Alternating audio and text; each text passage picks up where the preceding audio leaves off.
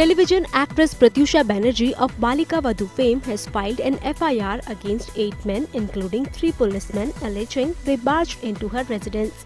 The incident reportedly happened on Monday evening. While talking to IANS, Pratyusha said, "8 men entered my Kandivali residence and asked for my friend actor Rahul Raj Singh. When I told them he was not at home, they misbehaved with me. Apparently, it's all got to do with a car loan that Rahul Raj Singh had taken from a bank and had been irregular in his repayments." IANS report.